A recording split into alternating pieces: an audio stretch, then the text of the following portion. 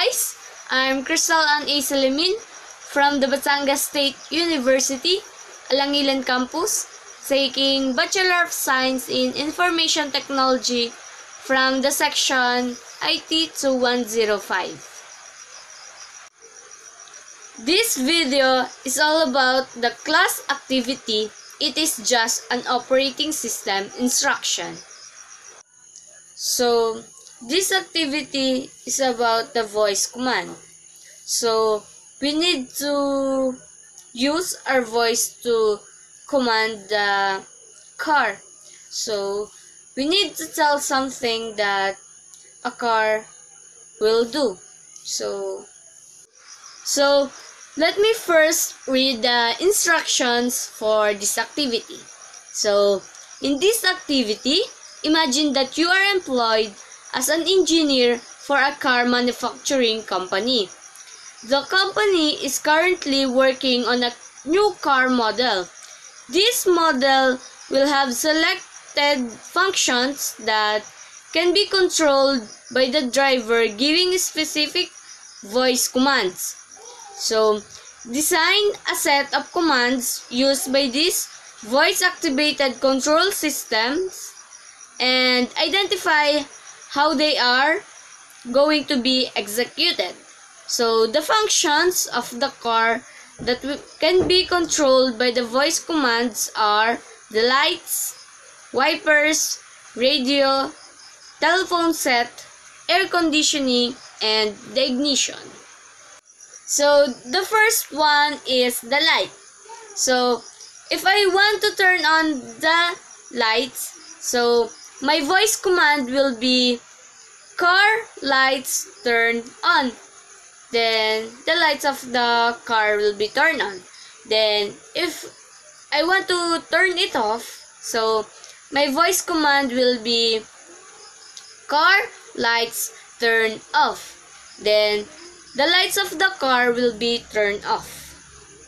So, the second one is the wipers.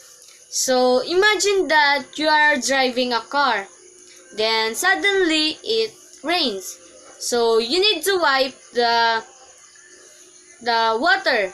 So, my voice command in turning on the wipers is car wipers activate. Then, if I want to stop, my voice command will be car wipers deactivate. The third one is the radio. So, while you are driving, you want to listen to the music in the radio. You have to turn on the radio. So, my voice command for the radio is car radio turn on. Then, the radio will be turned on. Then, if I want to turn it off, my voice command will be car radio turn off. The fourth one is the telephone set. So, if you need to use the telephone set, my voice command for the telephone set will be car telephone set pop up. So, that is my command to start the telephone set. So if I don't want and I'll finish, then my next voice command is car telephone set pop down. The fifth is the air conditioning. So, after you enter in the car, you want to turn on the air condition. So, my voice command to turn on the air condition is car aircon turn on. Then, the aircon will be turned on. So, if I want to turn off the aircon, my voice command will be car aircon turned off. The sixth or the last one is the ignition. So after you enter in the car, you need to start the ignition. So my voice command for the ignition is car ignition start. Then the ignition of the car will start. So after I get to my destination, I will turn off the ignition. So my voice command will be car ignition stop. So the car ignition will turn off. So hello guys, so this is the other activity for the chapter 2. So it's entitled Configure a Switch Virtual Interface. So configure a switch virtual interface. So enter interface configuration mode for VLAN 1. Configure the IP v4 address as 192.168.10.2 and the subnet mask as 255.255.255.0. Then enable the interface. So the first thing that we will enter is the interface VLAN 1. So let's type interface VLAN 1.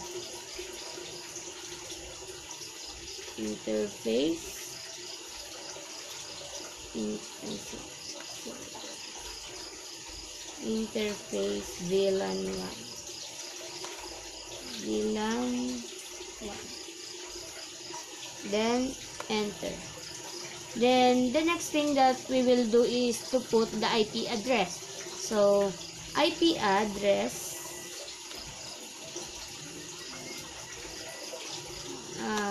192.168.10.2. Then the subnet mask 255.255.255.0. Then enter. Then we have to set it as no shutdown or no shutdown. So the no shutdown purpose is to change state to up. Then you have successfully configured the switch virtual interface for VLAN 1. So our next activity is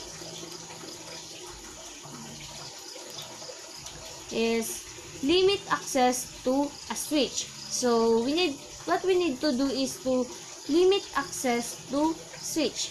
So encrypt all passwords, secure the privilege exec access, then secure the console access, and secure the VTY access. So the first thing that we will do is to type service password encryption.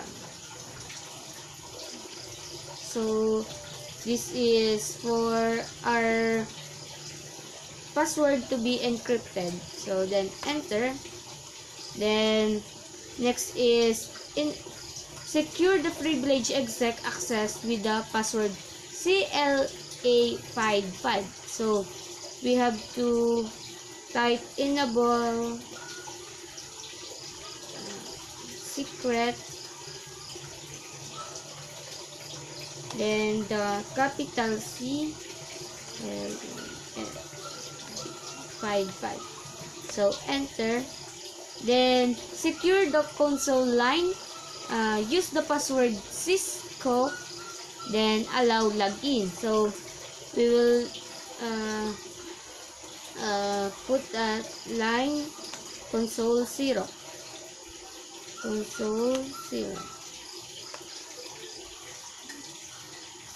then password, then we will set the password, then the Cisco, then enter.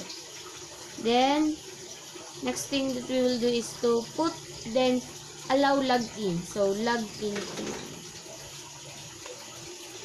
Then secure the first 16 VTY lines, so use the password Cisco, allow login. So we will use line VTY 0 15. So in programming, we start counting at 0. That's why it has 16 ports. So we will put 0 to 15. So enter. Then the password. Cisco.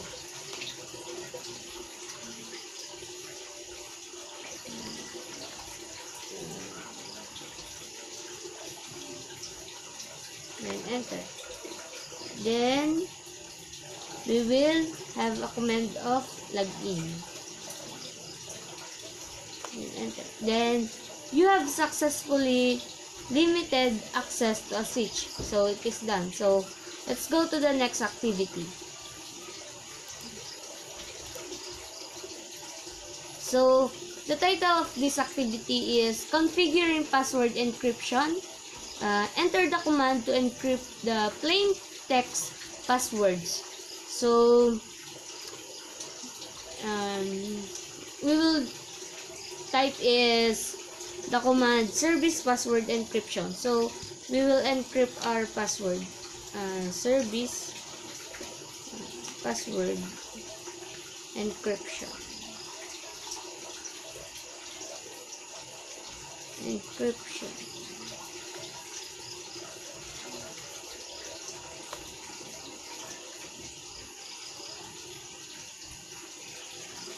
So again, let's put service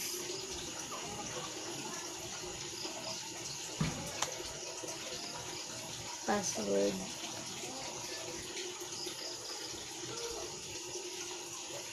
encryption. Then enter. Then exit global configuration mode and view the running configuration. So we need to exit first. And then we are now in the privilege exit mode. So we will show the running config. So show running config.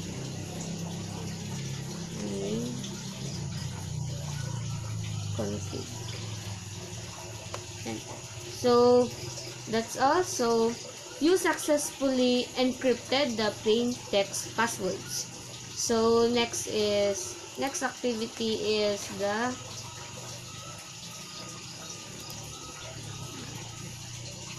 this one, activity access methods.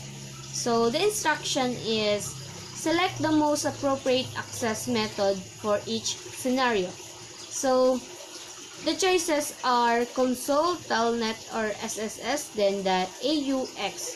So number 1 question is, you are in the equipment room with a new switch that needs to be configured. So that is console. So your manager gives you a special cable and tells you to use it to configure the switch.